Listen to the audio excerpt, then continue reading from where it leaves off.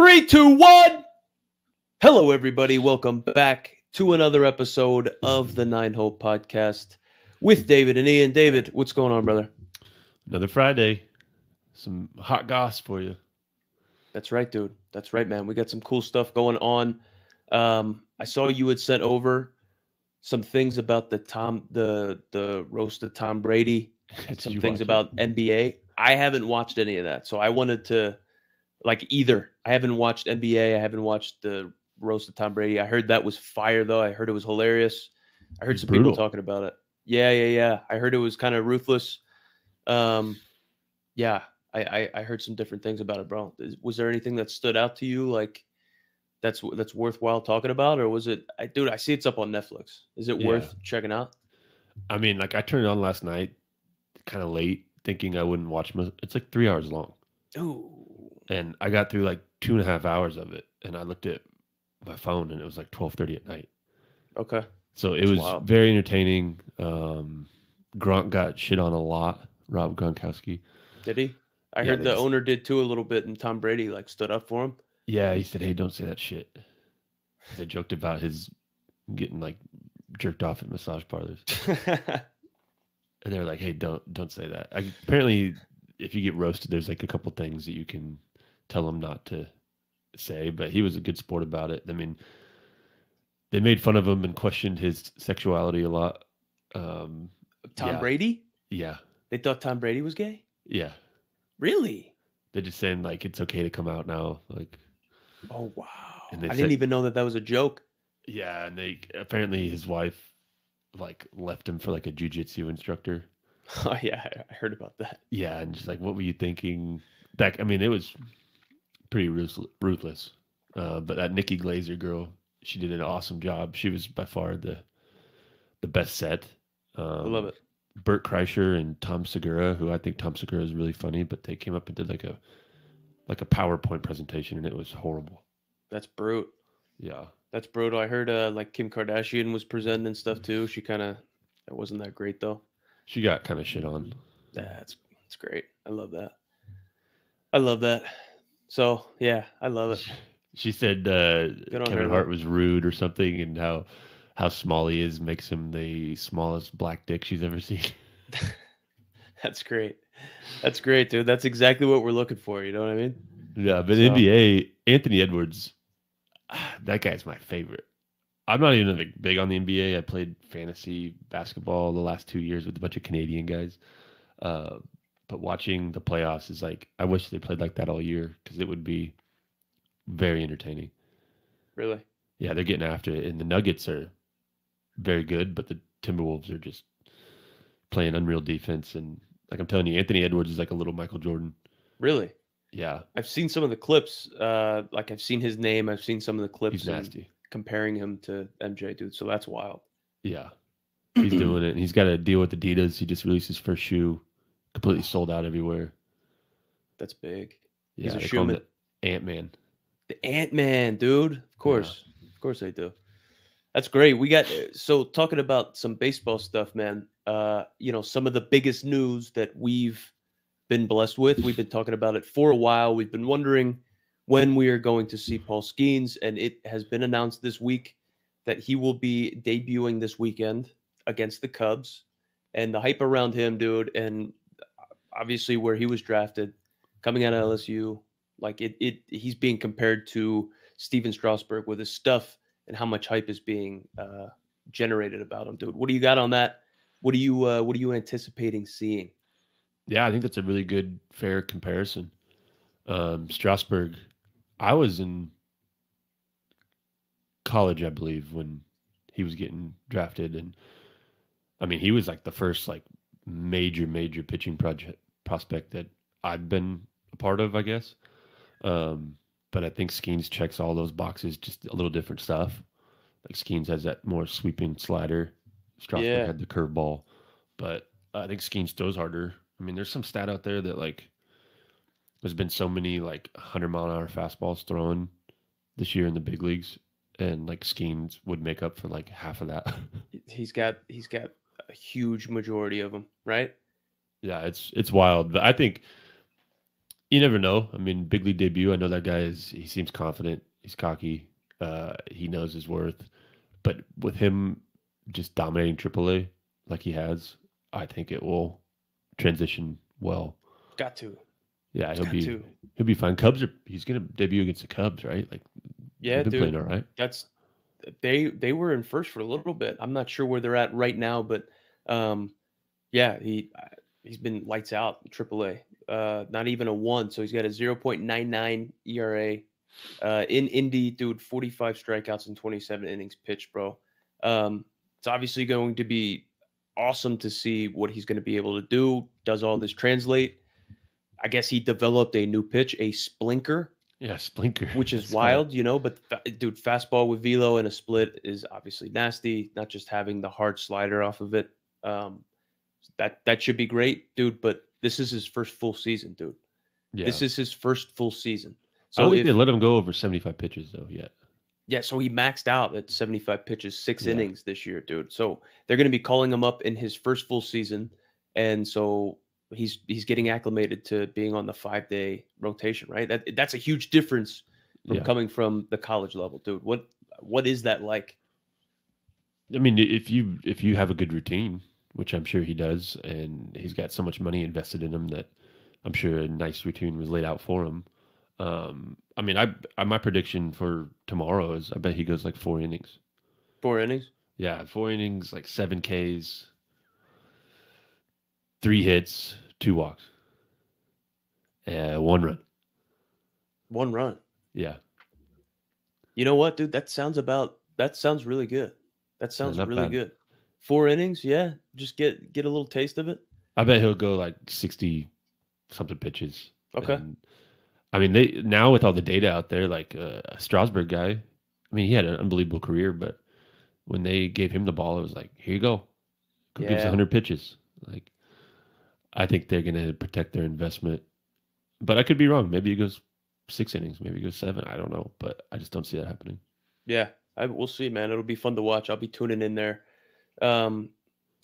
Yeah, maybe, dude, maybe this is, maybe this helps the Pirates out a whole bunch. They started off pretty hot. I think they were cooling off a little bit. So that Jared Jones guy. Yeah, you've been talking about him for the I past like him a couple lot. episodes, bro. Been talking about him for a little bit now. So that'll be cool. That'll See be what good. happens. It's got talking about 5 pitches, right? Which, I mean, this is good for baseball. Like, I couldn't tell you the last time I was like excited to watch a game. I watch baseball because I love baseball. If it's on, I'm like, oh, sweet. And I still have so many ex-teammates or guys I played against that are in the big leagues now. So I love tuning in. Yeah. But like, I'm excited to watch a debut. Like, nothing against Holiday, but I didn't tune into that. Nah, neither did I. Yeah, I was like, cool. But with Skeens, like, this is big time news.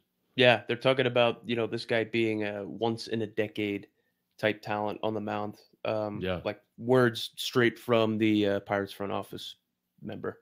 He just grips it and rips it. Like, yeah, his finishes, like his arm like recoils, and he's like, yeah, he's a bad man. Sit down. Yeah, he's a bad man, dude. So I'm excited big. to see that. Yeah, I found some videos of him hitting bombs at Air Force and LSU, but he was like a Shohei type of player. And who knows? I don't know if he would have stuck with that, if he could have been a two-way guy. I don't think he hit for like average or anything like that. He could crush a ball. Yeah, big time athlete. So we'll see how he goes. 4 innings, 1 earned run is what the prediction is. 7 strikeouts, 2 walks. Okay. I just came up with that, and I wish I maybe would have thought about it a little bit more. Yeah, but it sounds okay. Okay. I'm going to write it down, and I'm going to post it all over social media, so I'm going to hold you accountable to it. Dude, what if there was like a bet you could do on that and like predict his line perfectly? That's something that we might talk about here with Ippei and Shohei with what they got going on. So that kind of segues perfect. Yeah. Into one of our next stories. Bobby P is in the chat. Bobby, what's going on, brother? How are the how are your Diamondbacks doing, Bobby? PXG. Appreciate you. PXG guy. Yeah, dude. Appreciate you showing up here on Friday. Dude, so Shohei Ohtani and his interpreter, who had stolen all this money for him. As we know, we saw everything kind of unfold, that crazy fucking storyline. They're going to be getting their new hit drama TV series coming up here shortly, bro. Dude, it's going to be scripted, right? I don't know how they're going to go about doing it, but it's a dude. It's a leadership team that has directed and produced other hit shows, and so it seems like they got their head on pretty straight, bro. What do you got on this? Did you see that I wrote down there like this is so America? Yes, Like absolutely. That happened like weeks ago, a month ago, whatever it is, but it's already like, hey, let's get this. Let's make some money off this. This is a good story. Scandal. Like America loves a scandal. TMZ, all that bullshit. Like I'm sure it'll be entertaining, and if it's done well, I'd love to know more information about it if it's accurate, because it's a messed up story. I still don't even like. I don't know what's true. I don't either, bro. So I mean, obviously here, an affidavit filed by federal authorities. So, I mean, they can't fabricate on that, right? You would hope. An affidavit filed by federal authorities on April 11th stated Mizuhara stole more than $16 million from Ohtani over a 2-year period, and Mizuhara was averaging 25 bets per day, dude, ranging from $10 to 160 grand. Oh, per wager, he was doing that. $10 to 160 large. And I know Ohtani's got money, but like, what does that equal out to? Like $20 for us or something, or hundreds of dollars? Like, I don't know, dude. So how do you not notice that? That's what I'm saying. And so they got like the balance. They got a spreadsheet of everything. They pieced everything together. The authorities pieced it together, and it showed a net balance of negative $40.678 million. So Ipe stole the money from Ohtani, made all these bets, and made $142 million in winnings over his like 2 or 3 year period. Yeah. But lost $183 million. So he is negative $40.678 million, dude.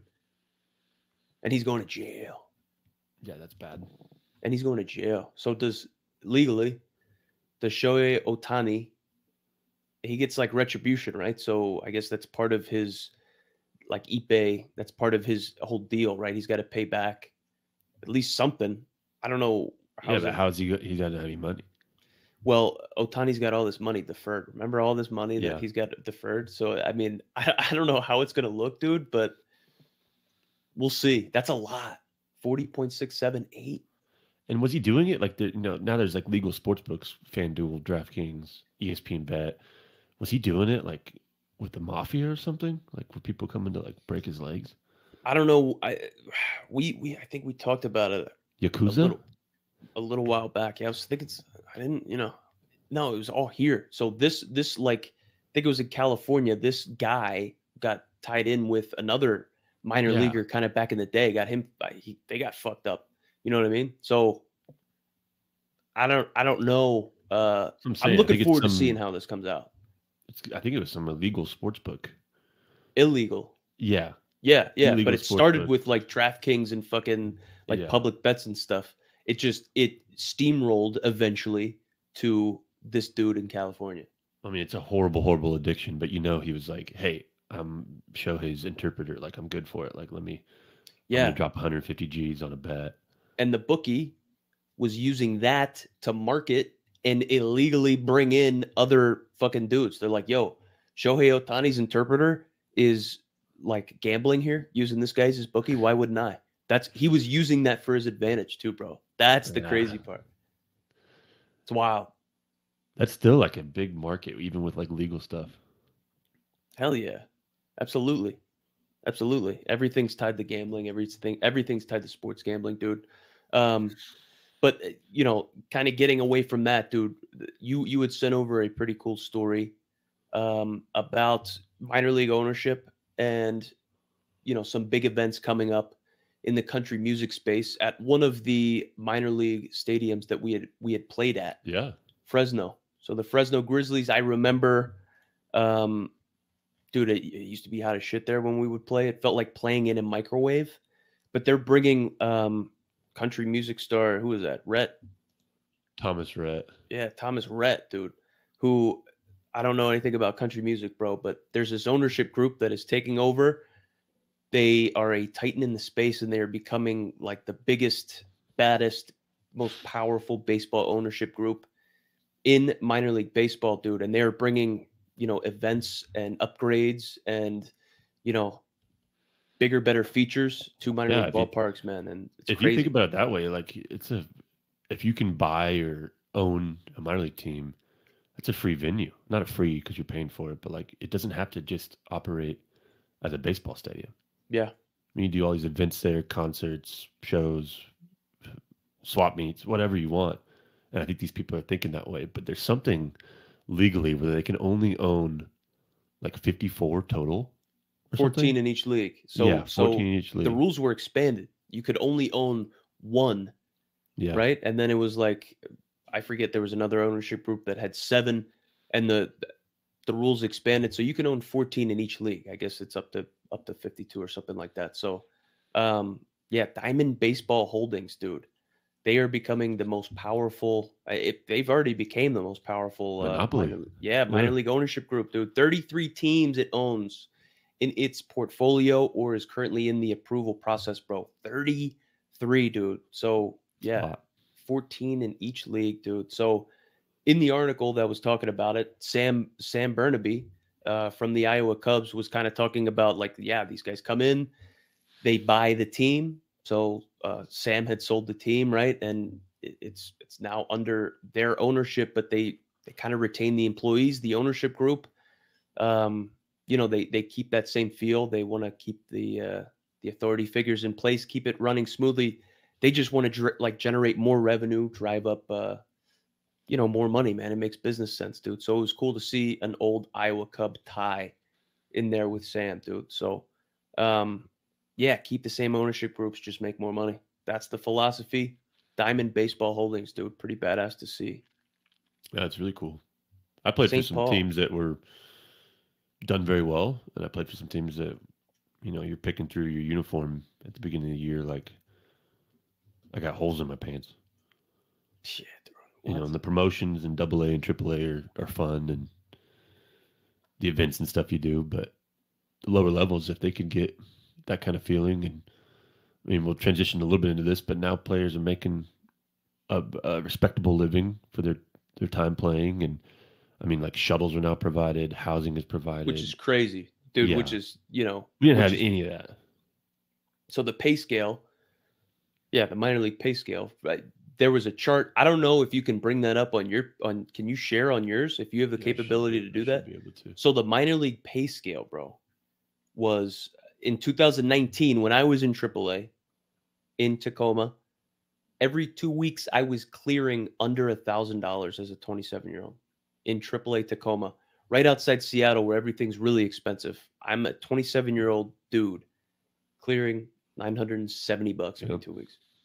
It's fucking wild. Now these guys are making more than 3 times that. Right? It's wild.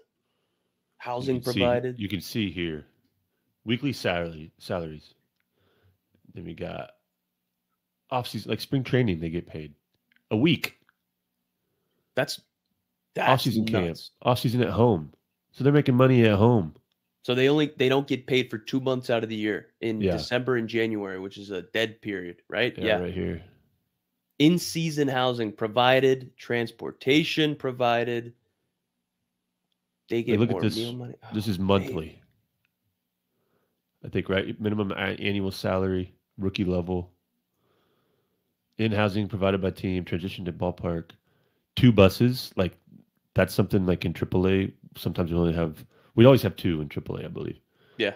But in AA, it's 1 bus and 2 meals per day, $30 per diem. They can control their NIL, health insurance for 2-3 months after release. Dude, so their stuff is just skyrocketed. It's times 3, right? It's times 3. It's triple what it was for us, bro. It's crazy. I'm glad things are going that way. I'm glad that I was a little butthurt. Yeah, I mean, there definitely is that, bro. Think about like the fucking scratching and clawing to just make it through. You know what I mean? Yeah, dude. I stayed with anyone that would let me sleep on their couch.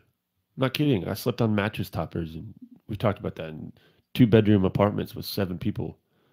I mean, it's part of the grind, and it's part of what made me who I am today, and get that perspective. But who knows if I mean, I didn't have the ability that some guys do out there. Like I didn't have Skeens type stuff, but like if I didn't have to work some shitty off season job or 7 of them or something just to go down there and show face, like what if I was comfortable and what if my my mornings were spent, lifting and then my afternoons were spent recovering and like I would go straight from lifting to living spaces in Scottsdale, Arizona and sell furniture. Yeah. Guys Yeah, would all dude. go golfing and I was like, well, I got to go to work. And they're like, loser.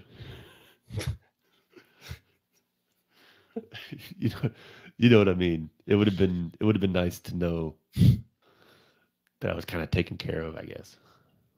For sure. For sure, bro. It's crazy to see now. Uh, Glad things are going that way, right? It would have been dope to have made that type of money in the minor leagues. I'm not complaining because towards the end of my career is when I started being able to make some more money. And Yeah, dude, you made it, man. it just you feel it. You feel it, bro. The paychecks make a world of difference. I You mean, know what I that's mean? like we didn't necessarily fight like in court or anything, but like that's we went through that shit so these new guys could live a little better life. Yeah. It's I'm a good okay way of with it. looking at it. You're welcome, guys. Yeah. Yeah, you're welcome, guys. I'm just kidding. Sick though for him. Happy for him. Is what it is. Would have been cool to experience, dude. But glad to see that things are going that way. And there's like ownership groups, like the most powerful ownership group now in baseball, minor league baseball. This Diamond Baseball Holdings that cares about the trajectory Yeah, they're of getting minor taken league care of. baseball. Yeah, I mean, dude. people don't even Moving realize forward. too, you sign a lease at an apartment and then you get sent up and then you got to find someone to fill your lease. That's like, hey, this kid gets sent up. I don't even know him. I'm calling him like, hey, I got a room for you.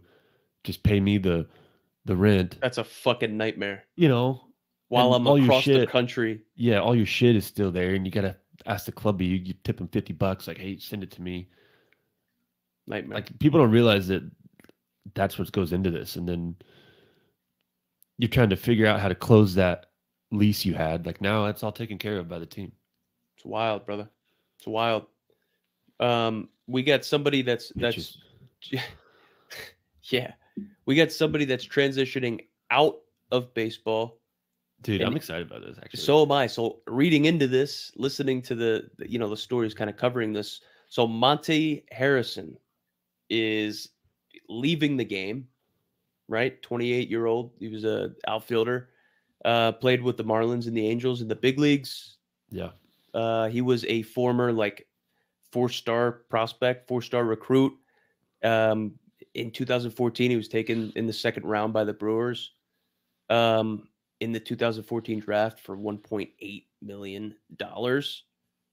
And so he loved football, decided to go the baseball route. It looks like it paid off, right? He made it to the top, but he's 28 years old, still a physical specimen, and he is now walking on at Arkansas football, dude. So a respected SEC program that might not have been at the top of the list in the SEC, but still a SEC football program nonetheless. What do you got here, brother? And are you expecting any type of like big impact here? so I don't know how he'll transition, but this is a true story, and this is what I'll say about Monte Harrison. He came to Albuquerque in 2018, I believe, when he was with New Orleans. Baby cakes.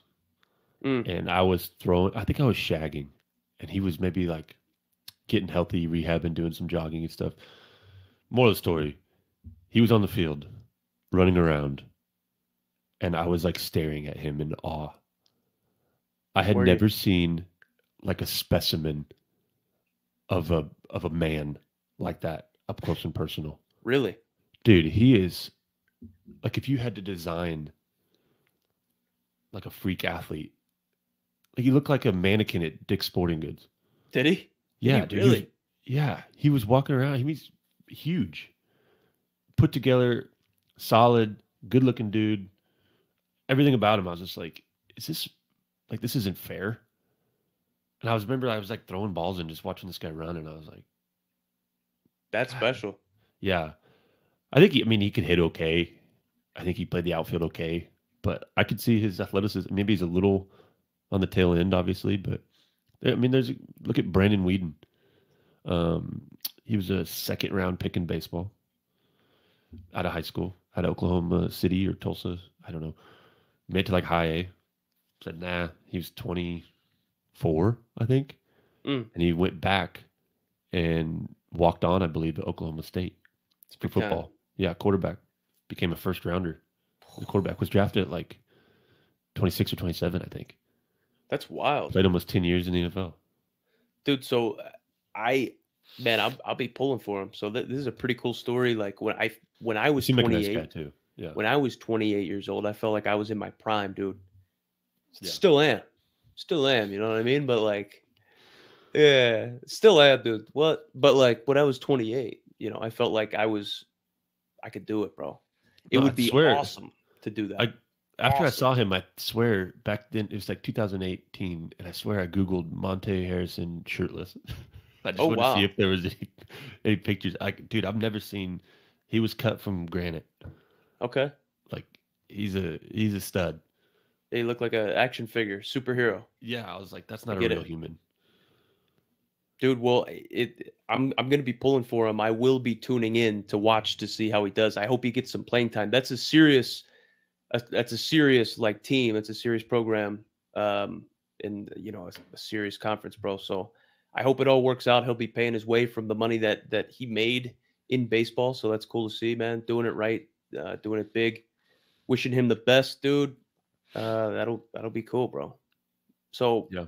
kind of closing it out here on the 9 Hole podcast, dude, with some closer talk, bro. So Ooh, nice. the I like the that. A's, yeah. So the A's have obviously undergone a whole lot of how, what do I want to say? Scrutiny? Scrutiny is a great word, bro. Yeah. That's what I'm talking about. Scrut? Undergone a whole lot of scrut just with this whole leaving Oakland thing, and we're gonna find a home, and being in talks with Las Vegas, it not working out, them kind of getting deflected over to Sacramento. Man, so they've been under a whole lot of scrutiny this year, like you said. And so it seems like things aren't necessarily going their way for them right now as well. So last year, dude, they had the worst record in the major leagues with a 50 and 112 record. That is Ooh. brutal. And I get it. Everybody goes through these tough times, these tough stretches. You got to rebuild, but it is what it is, man. So now it's not like they're off to a hot start. They're 18 and 21, dude, below 500. And they have a really, really, really, really, really good pitcher in Mason Miller, who is their closer. He's 25 years old, bro. And he's garnering a whole lot of trade interest, bro. But it comes with a steep asking price. So maybe at the trade deadline, you see somebody kind of swoop in, come in, try to take this guy out of there. So the Oakland Athletics are now going to be leaving Oakland at the end of this year and transitioning over into Sacramento. They could be starting off on the fucking wrong foot on the back end of this deal with just like their best player going, right? If they deal them at the trade deadline, dude, think about that. You're starting over at a new place with kind of like a barren bullpen, dude. Is that going to be tough? Do you think somebody's going to try to swoop in and get this guy? And how are the Dodgers going to be when they get Mason Miller at the trade deadline? No kidding. That's probably what will happen. But I mean, this sounds kind of mean, I guess, but things are a little weird when your best player on your team is a closer. Yeah. Guys pitching one inning every couple of days or whatever. Like not closing. I mean, dude, you're 18 and 21. You know what I mean? He's got 8 saves. Oh. I mean, he's nasty. Oh. He's great, but like if you think about it, like the dude's coming in, even like for the Dodgers, Like, a guy comes in and a closer, I think, is a very pivotal role in the game. But like, you look at like the wins above replacement and all that stuff. Like, you can't tell me that a Nolan Arenado is not more valuable than a one inning closer. So this dude, yeah, he's played in a third of the games, bro. So they've played in 39 games. He's pitched in 13 of them. Obviously he's got 1.1 ERA, dude. He's nasty. He's striking out everyone, but yeah. But dude, that is yeah, you're right. That is kind of tough to have your best player, your best. And they're asking the for field. the keys to your house and your car and your everything for a closer. And yeah, I think it's an important position, but he's not a franchise, reforming guy. So the A's are looking for someone to maybe rebuild in a new spot in Sacramento with Mason Miller as the trade piece, right? If they can offer the Dodgers something for Mason Miller, a bunch of prospects to take them into Sacramento and start kind of this rebuild era. I mean, I could see that happening. That's actually a pretty solid idea, isn't it? Yeah. I like that. That'd be cool. That's people don't realize either, too. It's like whoever's closing for the Dodgers right now, Mason Miller gets traded over. Bless you. Oh, bless you. Mason Miller gets traded over. He's a new closer. Like, yeah, your job could be like that. It's crazy, bro. They're always trying to replace you, even when they're not trying to replace you. Yeah.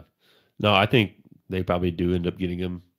He'd be like, to the Dodgers, that makes sense. He's like the final piece, and they probably have the depth to be like, oh yeah, here's 2 prospects we have. Here you go. Thanks. Dude, that would be cool to see. Obviously the Dodgers have been doing well, but I would like to see if we're gonna go half in on the juggernaut, hoard all the best players, pay them, be cool to see. Whatever. I didn't want the Dodgers to do great, but I mean, I guess if this makes sense, why not have all the best players on the field? Well, you said, what's his name? The new Japanese pitcher wasn't going to do very well, right?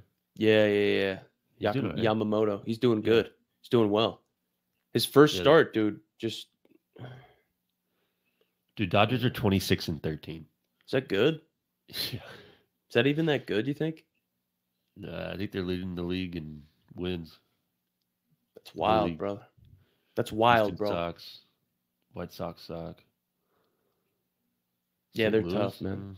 Miami Sox. Miami's 10-29. It's not it. Rockies have the worst record in baseball. What are they? 9-28. Stinks.